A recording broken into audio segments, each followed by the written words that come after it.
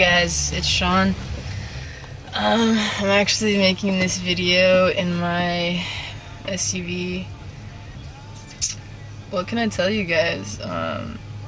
First of all, I just want to say thank you, everyone, for your commentary and your feedback, and for all the messages that you sent me. I don't have internet right now, so I don't have like the means to write back or reply as quickly as I would like to. So when I do reply, I'm just letting you know, sorry it's a little late.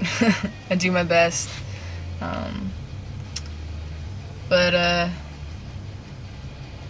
it's really bright out here. I think the latest thing that I could share with you guys, and it was actually kind of a coincidence, I had just finished posting and editing my video for It's Tea Time 2010, and right when I was getting up to go and I just packed up all my stuff, I stood up, and this gentleman behind me asked me a question about his iPhone, and he was having a hard time getting back to the home screen or whatever, so I just helped him out real quick. And I was actually leaving so I could go back to my apartment and meet up with my guest so I could do her hair. And she was due, to arrive, in a good 30 minutes or whatever, so I was like, okay, I really got to get out of here.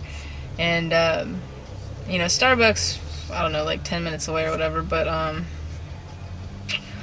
so right when I was getting ready to leave, he started asking me, like, oh, what's your ethnicity? Are you Native American? And then, he kind of struck up a conversation about that, and it was whatever. I was like, okay, this guy, he just wants to talk and let me know some things. I don't know, like share his knowledge about American Indians or whatever. And then all of a sudden he out of the blue asked me, he's like, do you have a boyfriend? And I'm like, oh god, okay. This guy is like in his 40s, maybe late 30s. I can't really tell. He's a little overweight. He had some gray hair. He had a lot of hair, but he had some gray hair. He was in cargo shorts and like a t-shirt, and I told him, I was like, I have a girlfriend. And he stopped, and he kind of whispered, and he beckoned me to come closer, and I was like, okay. And he's like, how long have you known? And I was like, since I was 4. Like I've always known. And man, that conversation really rubbed me the wrong way after that, because he started to assume that I wasn't a believer in God, or I didn't have faith or something like that, because he immediately started to go into, well, I believe that, and he's like, I know you probably don't want to hear this. He's like, but I believe that, it's a mental thing, an environmental thing. He's like, and I have some gay friends, and they struggle, but, they're not, they don't, live that lifestyle anymore or whatever.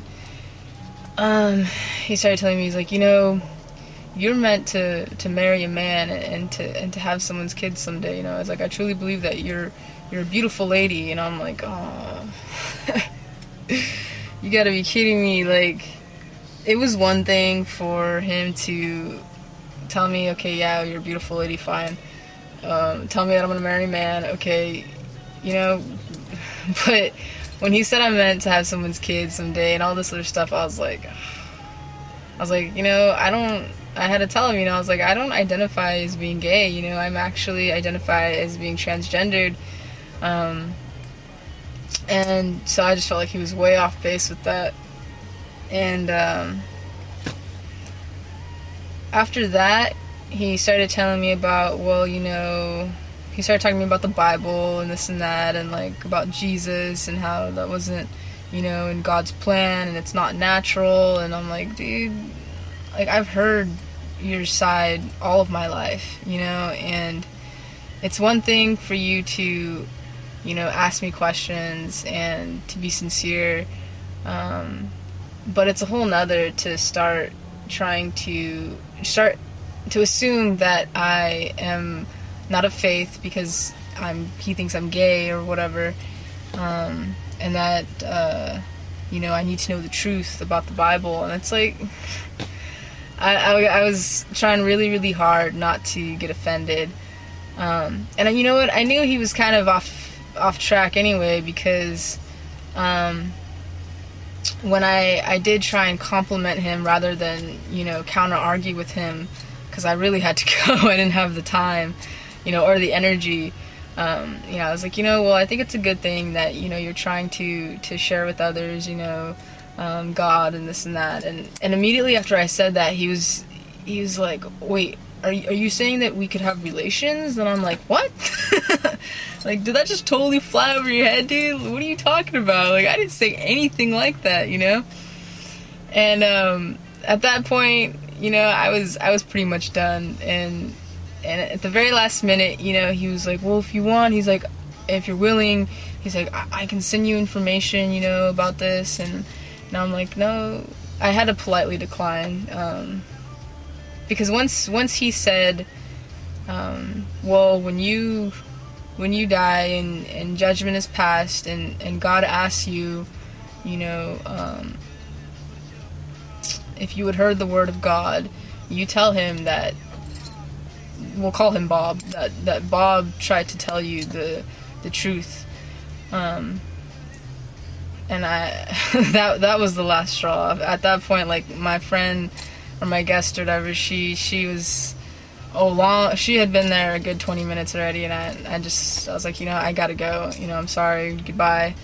And that whole thing really shook me, it really did bother me until all the way through the night into the next morning.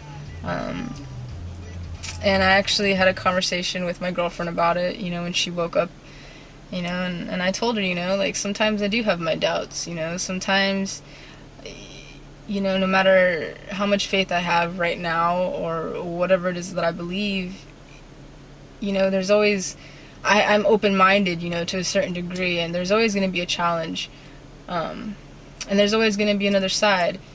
You have to remember that, the world was created with many different personalities and many different views and many different beliefs, and the best you can do is, listen to every side and to evaluate what's best for you, and to, be strong and be knowledgeable in whatever it is that you believe, because really that's the only way to, keep your hope and to keep your head up and to be confident. And, after that conversation, it just really helped to reinforce the fact that I know that the best thing that I can do for myself is to continue studying and to continue learning, and